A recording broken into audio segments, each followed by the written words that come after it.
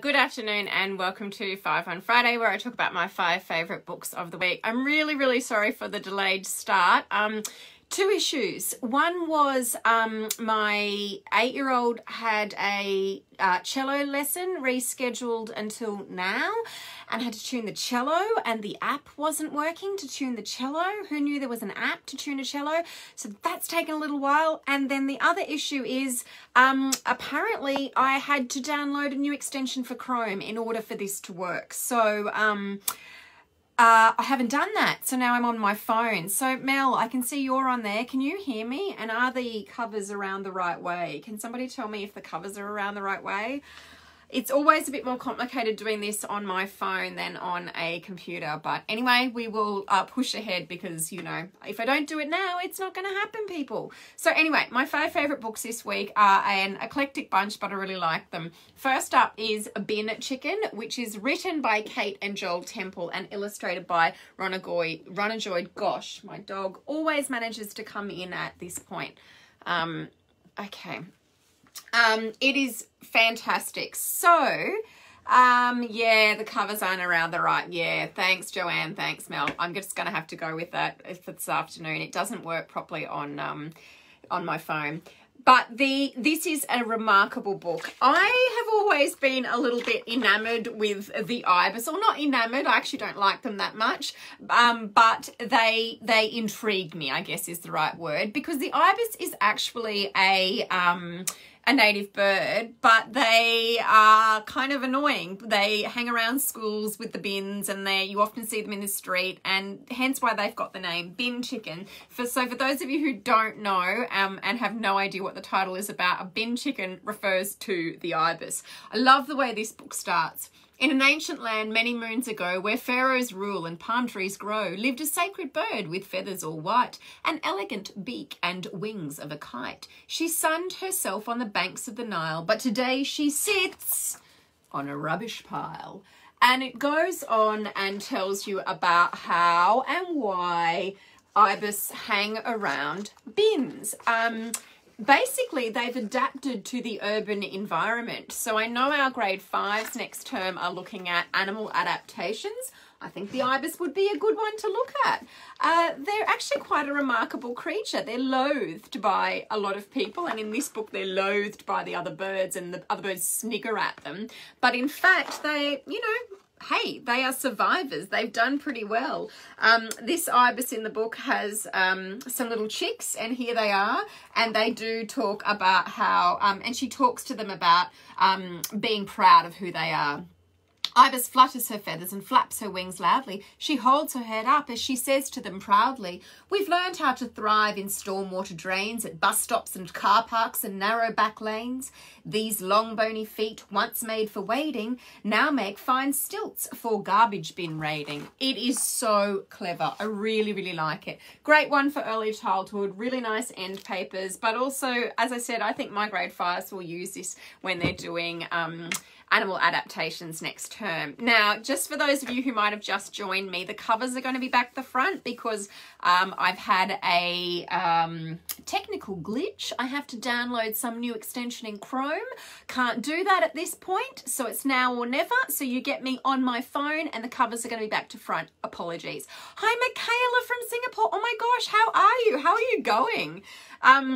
What's the time in Singapore, actually? What's the time delay? It's not huge, is it? My next book is Rocky and Louie, and I'm going to turn straight to the end papers because I hate it when the covers are in back to front. The end papers have this beautiful aerial view of the country on which this book is set, and this book is written by Phil Wallistock and Raylene Casely, and it's illustrated by Dub Leffler, who many of you will know from his work on Sorry Day, which has got a lot of attention, deservedly so. It's a stunning book. In this book, there's 2 brothers, Louie and Rocky, and Louie is the younger brother, and he just adores his older brother. It's a really beautiful celebration of the relationship between brothers and siblings and family and community. It's just lovely. So Louie teaches him, Louie is taught by Rocky all about football and all about looking out for himself and looking out for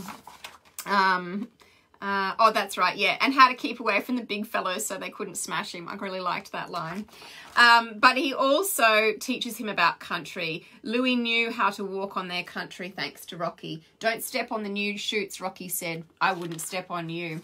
And it's just really beautiful, the relationship that they have. Now, Rocky has big dreams. He wants to be a professional footballer, and he is going to have to leave country in order to pursue those dreams in the way that he wants. As the book goes on, Louis gets more and more worried about how he's going to say goodbye to his big brother, and he watches as family members and community members celebrate his big brother, and I'm getting goosebumps talking about it, celebrate his big brother, and they feed him and they give him beautiful gifts. Look at that gorgeous, gorgeous face. It is such a beautiful book, and Louis comes up with a great idea. He makes him something. He searches all over the country for the perfect branch. You can probably guess what he's going to make him.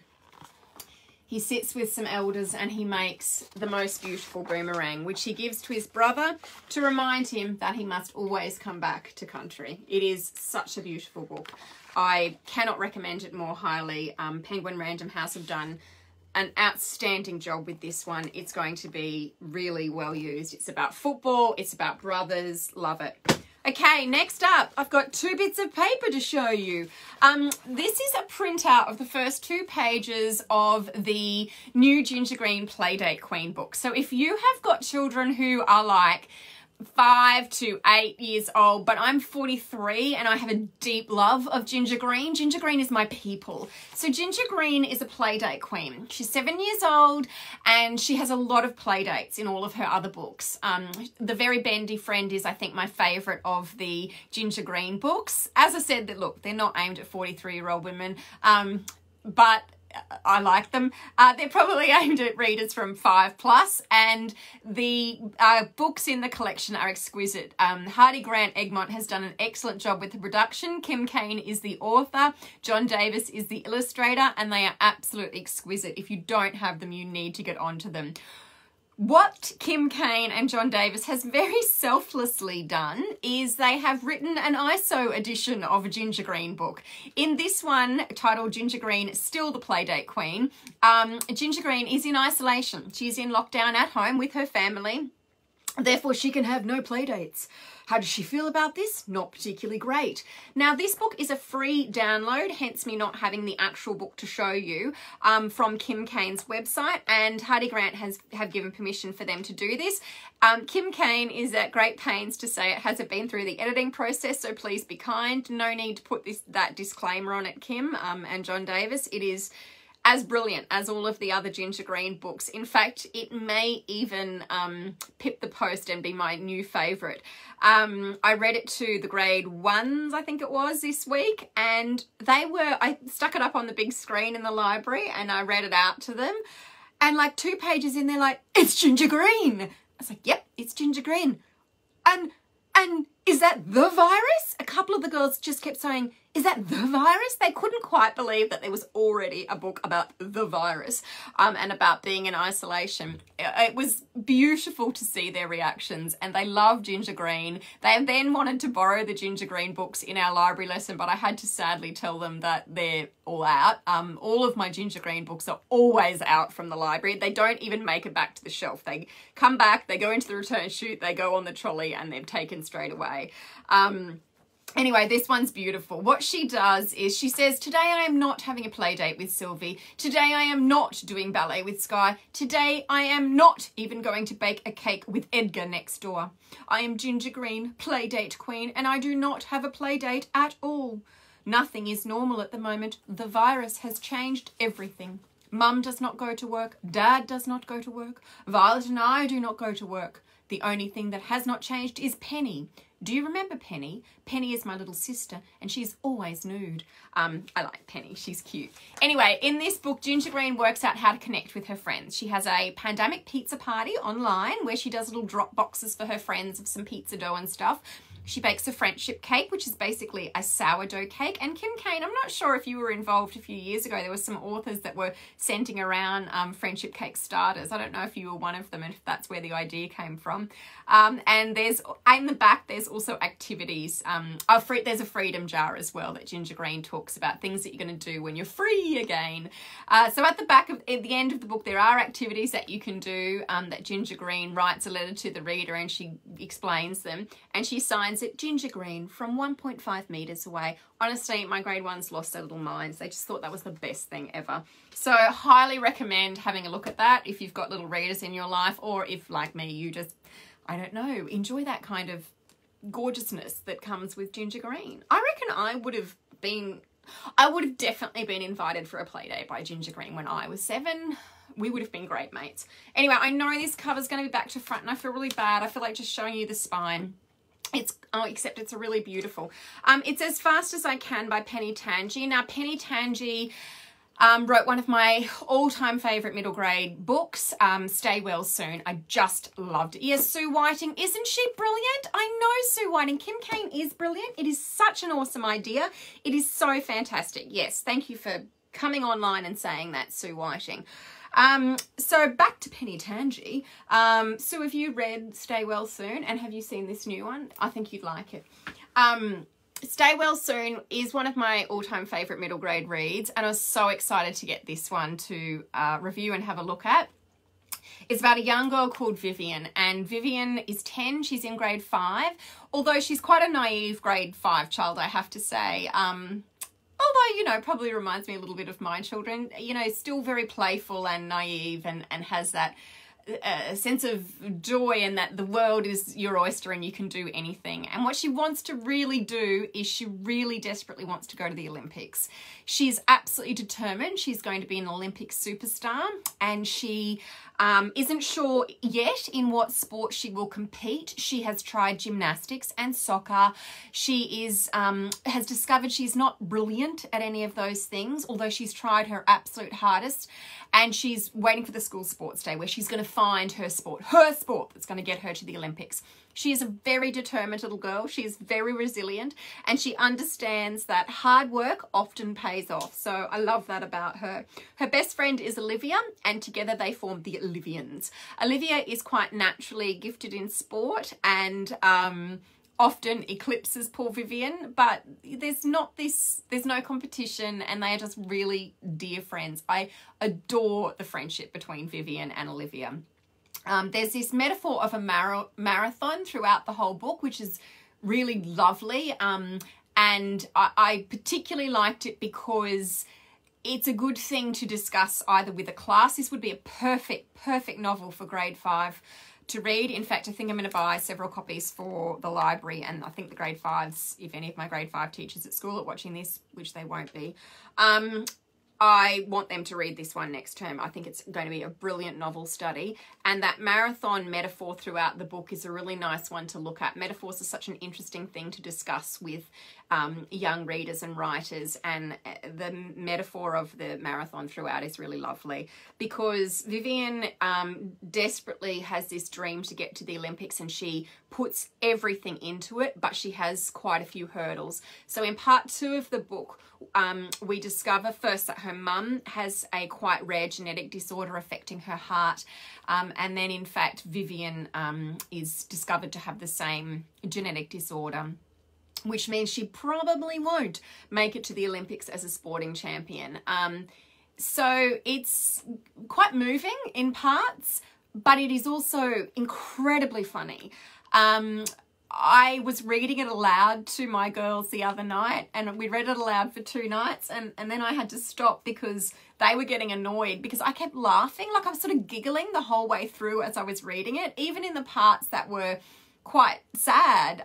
Vivian has this beautiful way of looking at the world and expressing herself, and I just couldn't help but laugh along with her. It was beautiful. And then also this happens to me a lot. I start a book with the girls as a read aloud at bedtime books, and then they go to bed and I keep reading. I want to read this. She knows about carb loading and about how she, you know, although she's discovered that where she read about carb loading is in her dad's old sports magazines, which are possibly out of date, and carb loading isn't such a thing anymore. So she is pretty sure that quinoa is probably the new form of carb loading. Last night I asked Mum if we could have quinoa for tea, but she said no because she doesn't have time for ancient grains. it's just like, it just made me laugh. Mum goes to Noah's room to tell him to come and have breakfast. Ever since he started year 9, Noah has lacked self-motivation and discipline, according to Dad. See, I just keep laughing. It's just, her observations on life are just so beautiful. I really like it. This is going to do incredibly well. It's about celebrating girls and their achievements in sport. It's about perseverance, acceptance of where you might be at with your sporting prowess. I accepted that I have none quite early on. Yeah, accepted that a long time ago. And it's about just kind of doing your personal best. It's got this beautiful mix of humour and reality. I can't recommend it more highly. Characters in grade 5, but my daughter is in grade 3 and she's been absolutely loving it as well. And then because I am just so sporty this afternoon, look at me talking about football books and Olympic books and now Victress. I'm actually not sporty at all, for those of you who don't know me, and just I have to explain again why I was late. I had to tune a cello. One of my children is upstairs doing her cello lesson at the moment and on Zoom, and then I had a technical difficulty, and I know that the covers are back to front, so I'm trying very hard not to show the covers. But Victress is a beautiful coffee table book by Wild Dingo Press, a small press, and this is a book that is suitable for 8 to 80-year-olds. It celebrates, it's by Corinne Hall and Michael Randall. Corinne Hall is a professional cricketer, but she is also quite an amazing artist. And in this book, they have put together a whole heap of female sporting stars and they profile them. And Corinne also has done a portrait of each of them. And in the book, Corinne talks about what each sporting personality means to her and how she drew them. So here we've got Dawn, and then we've got Kathy Freeman. There's a whole heap. I think there's 25, or I made that up. I'm not sure. You could sell ice to an Eskimo, Megan. Oh, Coralie, I love you. I love it when you come on here, Coralie. You say such nice things about me. Go and ask my children about that. I don't know. We've had a lot of I was going to say mumbling about me today, but not even mumbling. I would just say full-blown yelling about what a dreadful person I am. So, you know, it's nice that I can come online and get a little bit of kindness. Thanks, Coralie. That's why I love you. Liz Ellis, who is my girl's favourite sporting superstar because she is a netballer. And it's just really great. So Corinne Hall has done the illustrations as well. This is my favourite illustration. This is of Taylor Harris. That's that iconic photograph that just went viral online. So she's profiled each person, so it's a non-fiction text. She's profiled them, but she's added in why they mean something to her and then how she's illustrated them. I was really, really interested that a professional cricketer also spent an awful lot of time drawing and painting.